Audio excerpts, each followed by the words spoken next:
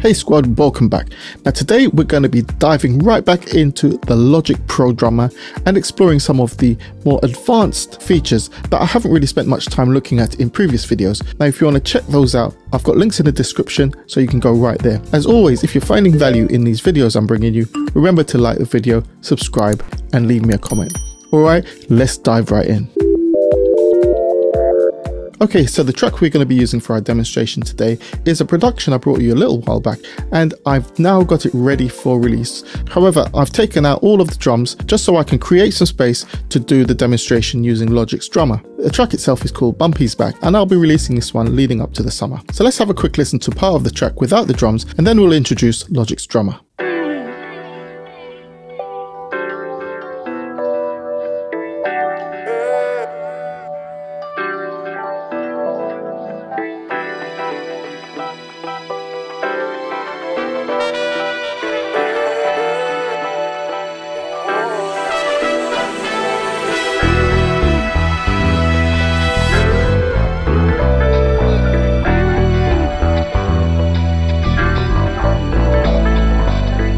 Okay, let's bring some drums in.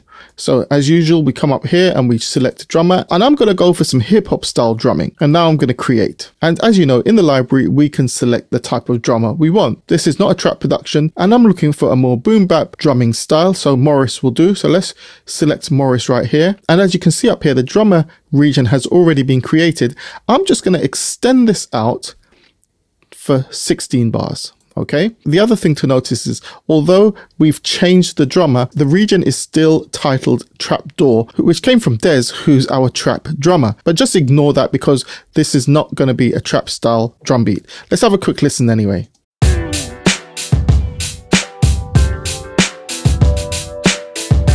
Right, cool. Now I'm not feeling that, and what I'm going to do is just scroll back here and have a look at see what we got. So we're using the electronic drum kit, which essentially is the Drum Machine Designer. Now instead of using that, I want to use like a natural acoustic kit. So I'm going to click on drum kit and I'm going to select an acoustic style drum kit. So let's try Brooklyn. So let's check this one out.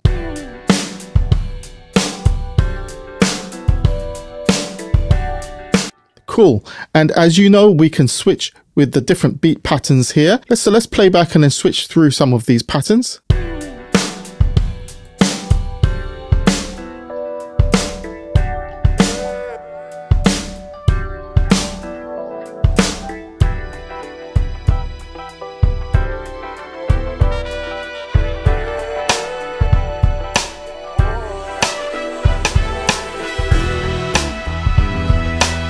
Okay, you know about changing the intensity, the loudness and the complexity using this node right here. And of course we can change the kick, snare and claps pattern as well as the shaker and hi-hat patterns. We know all of this from previous videos. We can also adjust the fills and the amount of swing. Okay, I think I'm going to go back to freestyle.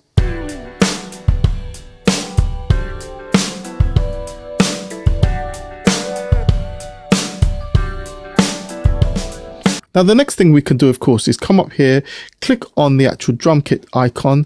And if we were to click here, we would see we have a selection of different drums that we can swap out. So for example, the kick drum, I can swap it from Brooklyn to Brooklyn 2 or Brooklyn 3. Same with the snare. I can choose between these 3 snare options. And of course, over here, I can affect the tuning, dampening, and gain, as well as with the cymbals. I can adjust the tuning, dampening and gain for the crashes, and I can adjust them individually. The ride cymbal has its own controls and the hi-hat has its own controls, which is cool. We've covered this before. If we were to hit this drop down and we had some percussion parts playing, we can do the same down here. Okay, now this is all standard stuff. However, if you want to go more advanced, then this is what you do. Make sure you're on your drummer track. You scroll down to producer kits. You click on here. And as you can see, the current kit is called Brooklyn. However, there's Brooklyn Plus. So if we were to click on Brooklyn Plus, let's see what we get. Let's click on the icon once again. If I was to now click on the kick drum, look at this.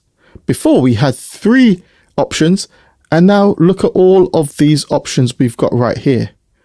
Okay. And besides that, look over here. Look at this additional stuff. Now that's fantastic. And if you remember as well with the toms, look at the toms.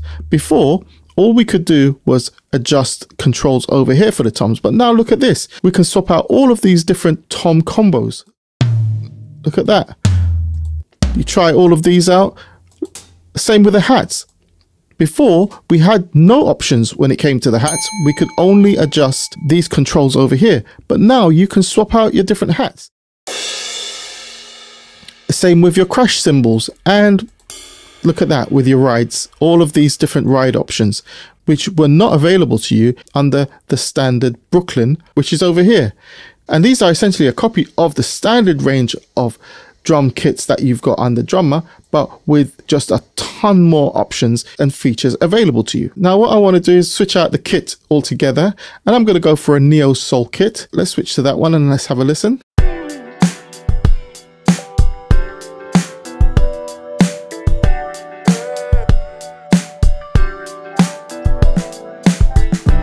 Hey squad, just reminding you that if you're interested in a personalized online one-to-one tuition session or a consultation, just head over to my website musictechtraining.com and complete the contact form with your details and your requirements, and I'll be happy to get right back to you. Okay, let's crack on with the video. Okay, so let's explore a few more great things that you can do with drummer to really add that human feel that a drummer will bring to your song. So as you remember, we extended this drummer region for 16 bars. As far as the track goes, we've got 8 bars of sort of intro build up, then we drop into the hook section, and then we go into a verse from bar 17 onwards. Here's something really cool that you can do. I'm going to split this region at bar 9 to give us 2 8-bar drummer sections. So let's split that. And I'm going to select the first 8 bars, and we're going to go for a different pattern down here. Let's go for needle drop, and let's have a listen to this.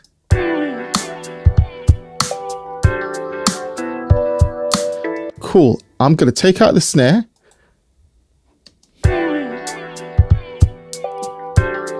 Nice. How about we put a shaker in there as well?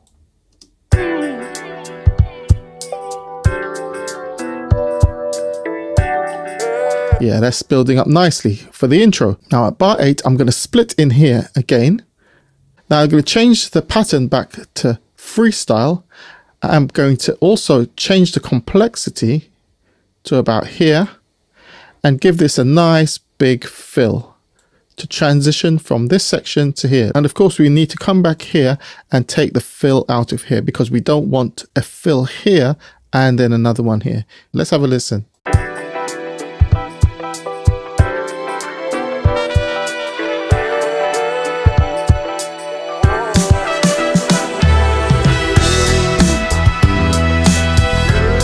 How cool is that? We're now creating more realism in the drums. Now here's one more advanced feature that's going to add even more groove and realism to your drummer patterns. Let's loop these 8 bars of the song. We're going to split at bar 13. So we've got 2 4-bar sections right here. Now I'm only doing this split right now, so you'll be able to compare what's happening in this first section and then what's going to happen in this second section. We're going to select this first 4 bars, switch off the fill, and now select the second 4 bars. And down here, we're going to click follow, and you'll see overheads appears. We're going to click on this, and I'm going to tell Logic to follow the bass guitar pattern, to follow what's going on with the bass guitar playing. And now check this out. Listen to how a drummer plays this first section, and then when we get to here, what happens?